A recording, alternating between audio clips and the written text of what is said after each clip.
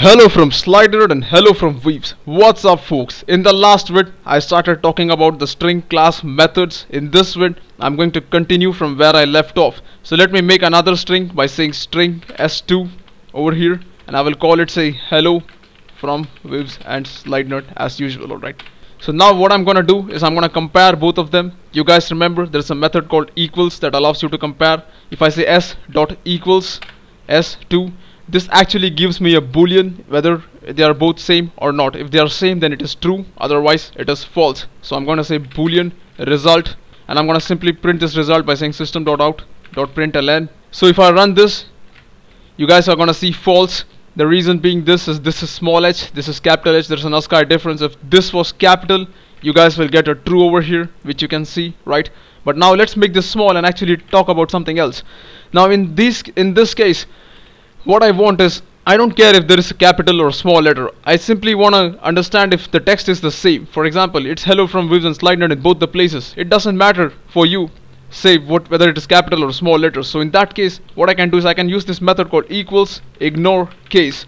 Now this ignores whether there are small letters or capital letters, and it merely checks if the words or the meaning is the same. So Control S, Shift F6, as you guys can see, it says true this time. Now the problem with equals method is, I'm gonna show you there's one nice weird problem. I'm gonna make a string buffer over here by saying string buffer b is new string buffer. Again, I'll make the same text for the string buffer. Alright, so here we have three pieces of text. All of them are the same, two are strings and third one is string buffer. That's the only difference, right? So let's see what happens if I say s dot equals s2. You guys know that they are both the same piece of text, so it's going to be true. Now if I say s dot equals b, let me go ahead and run this. As you guys notice, something weird happens. It says false. Remember, even though there is hello from weaves and slidenerd in both the places, the problem is one of them is a string object and the other is a string buffer object. The dot equals method can compare only similar objects, and as such we use another method called content equals that actually checks for the content. So in that case, I'm gonna say s dot content equals, and I'm going to use this other one which takes a string buffer. Now this can compare different objects. For example, it can compare a string and a string buffer and can test whether both of them have the same text inside them. So that being said, let me run this, and now if you guys notice, it says true. So this is the use of content equals, which is another method which you guys can use. Now often you want to check if your string starts with something or maybe ends with something, which is done usually in kinds of validation and stuff like that. So in that case, I can have a method that says s dot starts with.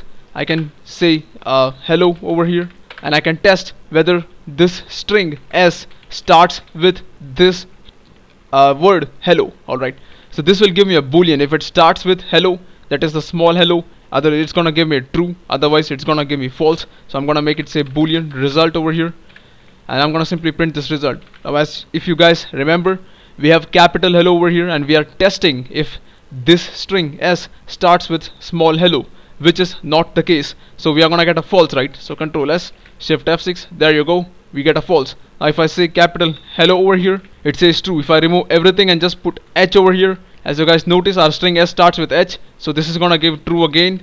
There you go.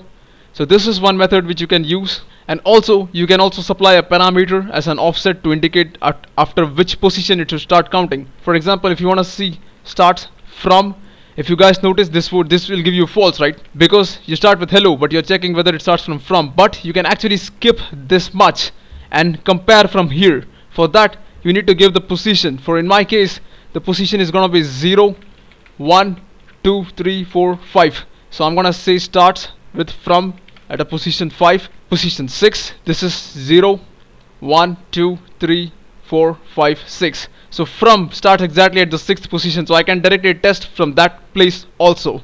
This is another utility which we have for comparing stuff. So this is one of the things. I'm going to talk about the opposite method, which is endsWith. I can also say s dot endsWith, say d.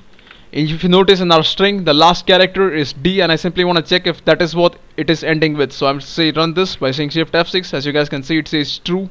I can also say nerd over here, and that's still gonna give me true. But if I say something like space and nerd, that is not the case, so it's gonna give me a false, right? It has to be an exact match over here, otherwise it's gonna give me a false.